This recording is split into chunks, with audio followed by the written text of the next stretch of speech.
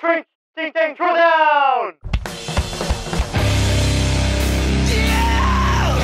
On this week's Throwdown, we have Juicy Jordan, demo the workout. We've got ring muscle ups, wall balls, and double unders. We release these workouts right here on YouTube every Thursday like clockwork at 1 p.m. Eastern Standard Time, but sometimes not like clockwork. Almost always like clockwork. I'd say 99% of the time. That's broken clock is right twice a day. Yeah, we've only had one late episode. Get better at the sport of CrossFit alongside some of the best athletes in the world in our online training program, The Design.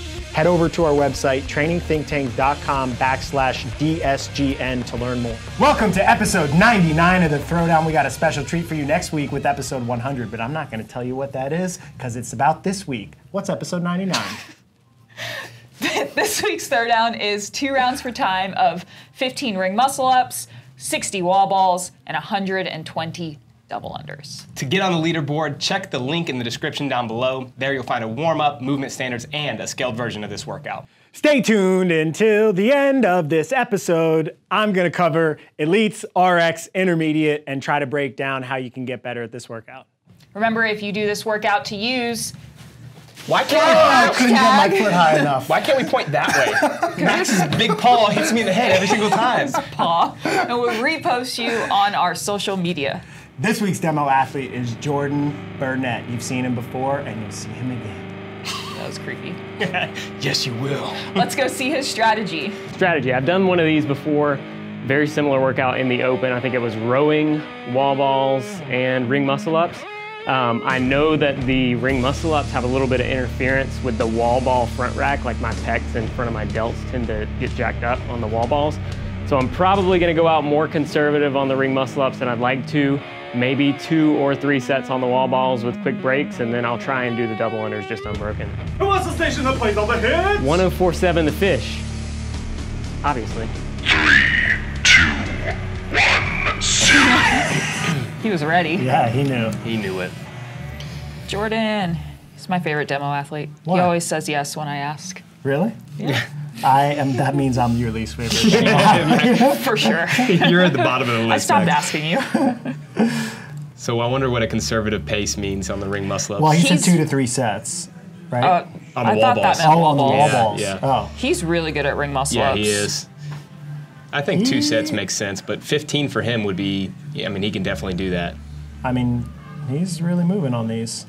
So That is wasn't 10? 15 No. though. 10 reps, rest a little bit, 5. Did you count 10? No, I'm just guessing based on the time. It was 34 seconds. Man, that was I'll a count short this. rest Yeah. break. Good job, Jordan. 1, What is this song? 2. While Max counts, I mean, it really is one of those things where if you do too many muscle ups and you have to take a long break, it's not worth it. Just break them into smaller sets. So obviously he kept it pretty short. That was a good So job. you went 11. So he 4. did 11-4 with a really quick break and was done in a minute. I would say that only, semi-final individual level males should probably open with an unbroken set of muscle ups. I don't think it really is going to be the separator. I think that second set of muscle ups is probably where a lot more separation is going to be Big for time. everyone because you're just tired. Yeah, big time, definitely.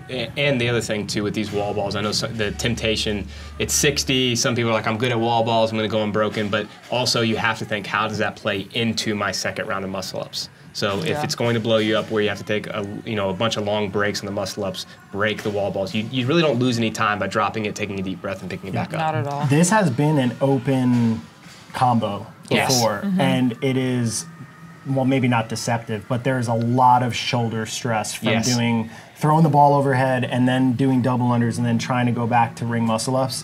People's muscle ups deteriorate a lot. Yeah. So just be prepared for that. Yeah, and that was a partition anyway workout where you just had to accumulate the reps, and That was wall ball, row. There was also, There's been muscle up. multiple Yeah. wall ball Yeah. double under muscle up I was saying the workouts. most recent one was yeah, the partition anyway, and some of the best scores that I saw were actually breaking these down to where it was like 2 muscle ups each round, and then whatever the wall balls were, I think maybe 10, and then so many cows row, and people were getting elite scores doing that. So you don't have to do big sets is the point. Yeah. So Jordan, when he broke, I didn't count exactly how many wall balls. I think maybe he did like 20. His break was about 10 seconds. that's something that you can try, practice doing even a set of 10 and just letting the ball hit the ground and picking it back up, going into a clean and going back up and keeping it to like 2 or 3 seconds. Sometimes you get through 60 reps quicker with much smaller sets like that than doing bigger sets with bigger breaks. Yeah.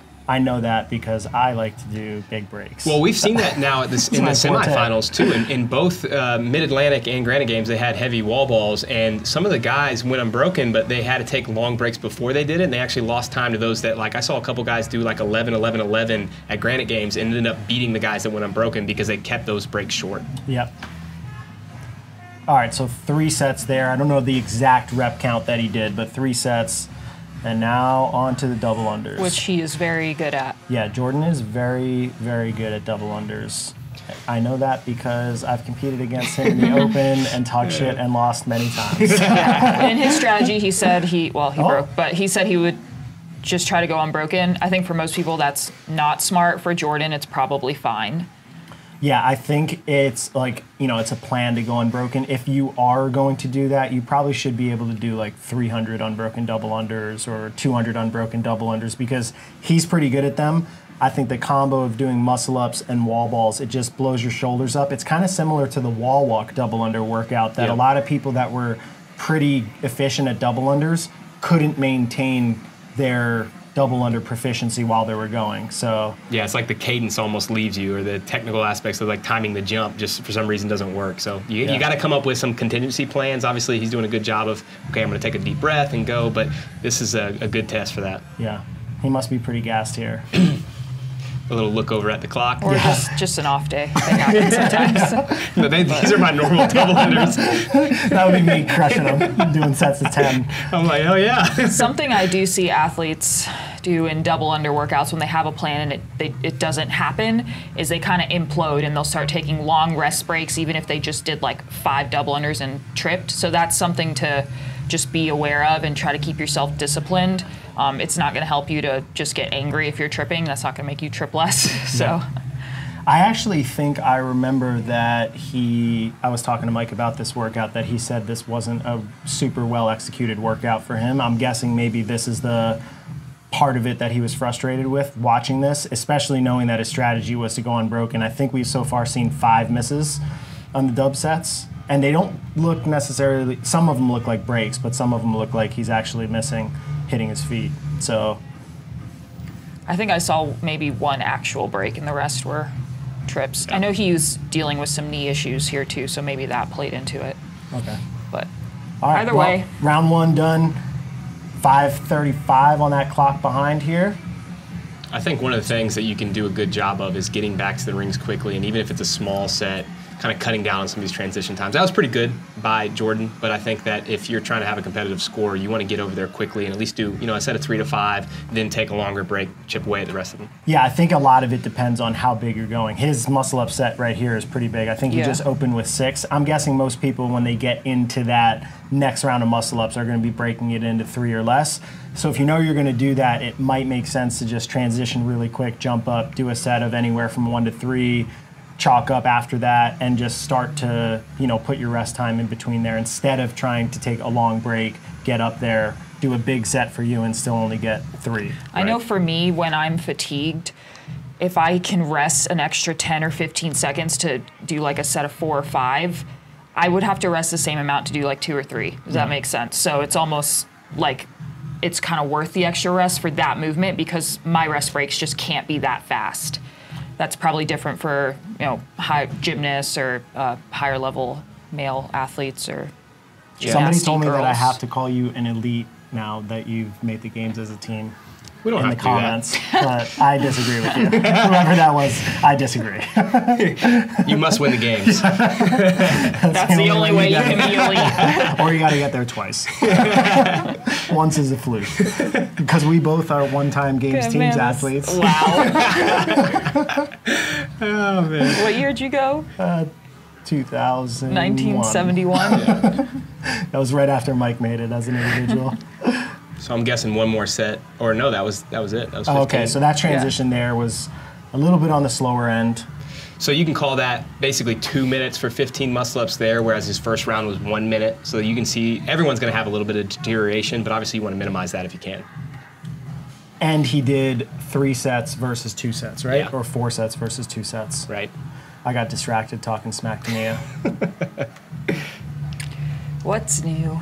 This is a set of wall balls that I would tell people to go for it a little bit more. So like the first round, I would tell most athletes, even if you're good at wall balls, break them up into 3 or 4 sets. This one, I would try to be a little bit more aggressive, knowing that you can chip away at double unders as needed. Yeah, so he looks, I mean, I don't know what the actual limitation is. It would be interesting to have him do like a post-workout interview, but it's too late now to know if it was his shoulders blowing up that was making the wall balls and dubs difficult, or if it was just like overall fatigue. I would guess shoulders. Jordan's a shorter athlete, so I know wall balls are challenging for him. Like he has to put a little bit more oomph into it. And this is shoulder dominant, right? Like the muscle ups, for me, especially double unders, blow my shoulders up and then pressing the wall ball. So that definitely is a limitation. Yeah, this is a nasty combo that's been exposed. I think there have been 2 or maybe 3 open workouts that are these same exact movements, and it was big double under sets, big wall ball sets, They're and hard. big muscle up sets. It gets a hard really, combo. really challenging. So Right. it's a good thing to train. Yeah, wall balls and double unders are the 2 things that have been in almost every single open. Double unders have been. So these are the movements that are like so simple and everybody kind of takes advantage of them in their training or doesn't really think about them. But these are things that we should be doing and be good at if you want to do well in the open.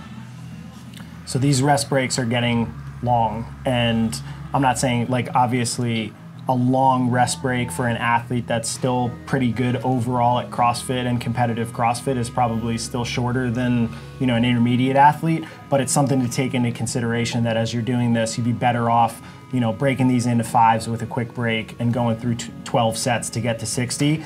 I think you'd get through the 60 wall balls way faster than, trying to chip away, get yourself overextended, and then taking 20 or 30-second breaks because you're blown up. Yeah, I agree with that. And I know that's hard for most people because you want to do those bigger sets, or even if you do a set of 5, you still feel blown up. But practicing that in your training, quick sets of 5, quick sets of 10, even though that your heart rate's just high the entire time, it's more manageable on kind of like the muscular level. So that may be worth practicing. I remember like last summer it was a series of back-to-back workouts, and it ended with a 3-minute AMRAP of wall balls, and they were heavy to 10 feet for women as well. And I was so blown up, and I was doing 3s, and I thought I did terrible, and I ended up like getting them almost the most wall balls just doing 3s. Yeah. So the heavy wall balls at Granite Games to the 10-foot target, they did some damage to females. That they did. Yeah. I mean, even the guys were some of them looked awful. So it definitely is something worth practicing. when you get some see-through targets, Yeah, I know. because it's hard. I know. Do you know? Excuses. I know, John. I really do know. All right, so he should be finishing up this set pretty soon. See if I can see what Cena's mouthing. Oh, she's counting silently. Yeah. Thinner head. Oh, Cena? no, I saw something there. She Nope, said we something. Still got more. Yes, I thought she just said 40. That could have been. I just want to point out that Kyle and I are maybe. back there prepping for Murph, as this was a couple weeks ago. We crushed it. No big deal. Did you? Did he beat you? Ask him. Do you know? But you did great. He did. He crushed it. Should we spend a couple minutes talking smack about Kyle in this throwdown? I wouldn't mind that. All right, on to the double unders. All right. So last set. Let's see how You long can tell this he's transition pretty is. blown up because usually he transitions fast to double unders. This is, to me, I would go for something like this. I know it's the last 120. I'm just going to go until I trip or I feel like I'm going to fail, and then that's when I would take a break if I needed to. I wouldn't try to have planned breaks, but I know some people like the planned breaks even with one set left. So he just opened with 20 there. I don't know if that was 20 in a miss or 20 planned. It's hard to tell because he stops the rope with his Yeah, feet when he does. when he's actually stopping. Yeah. Well, That that looked one, like a miss. That was definitely a miss, and he Yeah. also shook his head. So I'm guessing that he doesn't think that this was his best execution of the workout, and But his it is what effort it was is. great. Yeah, this is a character building workout. When you get into this situation, you're just getting It's kicked in the tough face when by you, CrossFit. and there's a camera, Yeah. and Yeah. And you know that people are going to watch. People are going to talk about it Yeah. as you're going. Well, it looks so simple on paper, but these are the ones that are very challenging. Yeah, he is hurting. I feel you, man. Jordan, I do feel you. I do feel you. This is why I've quit CrossFit 88 times. Every time you go to the gym. And I'm getting brought back for episode number 100, which is next week. Let's do it. I'm so excited. I'm not. No, I'm not. I mean, the bounding still looks pretty good. It's the same as when he started. His hand action still looks pretty solid as well. His shoulders, like, he just must be overall pretty blown up because he seems to still have, you know, he's still within that zone of where your hands need to be in. His arm action's pretty good. His jump height's pretty good. So he's just missing, and, you know, his rest, he's going down to his knees. So I think he's just tired. Tired. Yeah, it's tough at the end of the workout to finish strong on double unders. Looks like he's picking up his speed a little bit Yeah, that now. does look good. A little bit of sprint finish motivation. That face right there. Let's do it. Just get it done. Good job, man. And we're That's done. it. All right. That's hard to tell. Good job, Jordan. All right, Jordan, thank you for putting yourself through that suffering for us. To the whiteboard. All right, so the workout, I think the strategy for this one is definitely very dependent upon athletic level. Elites are obviously going to get through the muscle-ups a lot more efficiently than both RX and intermediate. So that kind of changes the context of how you're going to approach the workout. So I'd recommend for the muscle-ups, 1 to 3 sets in round 1. So I think males will probably do the first set unbroken. I think if I were giving Travis, for example, who's really competent in wall balls, muscle-ups, and double unders a strategy, I would probably say unbroken muscle-ups in the first set, and then in the second set, maybe break it into 8-7 or 5-5-5. And then as he's moving into the wall balls, I think somebody who's super confident with wall balls would probably go unbroken in set 1 and maybe 2 to 3 sets in round 2. So 20-20-20 or 30-30 would be a good break strategy for the wall balls, and then a plan for unbroken double unders. Obviously, that can be the plan. Like we watched in the demo, Jordan was planning on going unbroken in the double unders, but there's definitely some bodily interference in your shoulders and your coordination when you pair muscle ups and wall balls with double unders. So elite strategy, that would probably be how I would break it down. I think bigger end of the set ranges for females or for people that aren't good at muscle ups. Same thing with wall balls, bigger sets or bigger number of breaks for wall balls if you're less skilled at that. Maybe if you're a smaller athlete and you're less confident with doing big unbroken sets of wall balls, break it up a little bit more than this. As we talked about in the demo video as well, I think just be cognizant of your break times. Doing a set of 20 and then resting for 20 or 30 seconds is definitely not as time saving as doing a set of 10, resting 5 seconds, and just trying to keep moving and keep those rest breaks really short.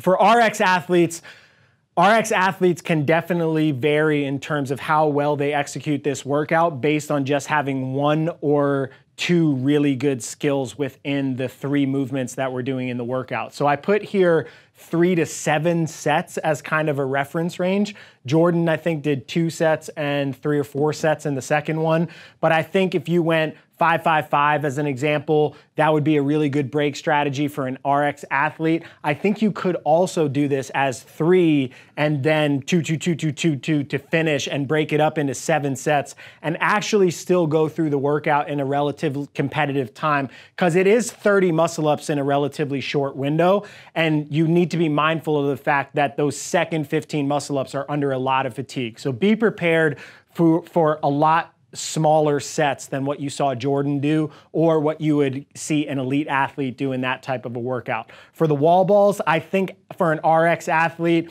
their skill level with a wall ball should be relatively close to elite. So the same style of break, 1 to 2 sets, 2 to 3 sets would kind of be a target for an elite level performance, and then break that up more as needed. So if you need to do 6 sets of 10, feel free to do that. But if I were telling you to take an aggressive strategy in a qualifier style setting, I would recommend trying to push the pace there, especially if you're taking a lot of breaks and muscle ups, because you're going to be losing time relative to the elite on that component of the workout. For double unders, I'd say for people that are really high skill RX athletes, aim for unbroken. If not, maybe 3 sets. So something like 40, 40, 40 gets you through 120 relatively quick.